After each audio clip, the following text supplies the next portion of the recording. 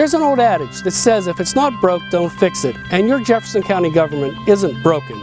In fact, things are going extremely well.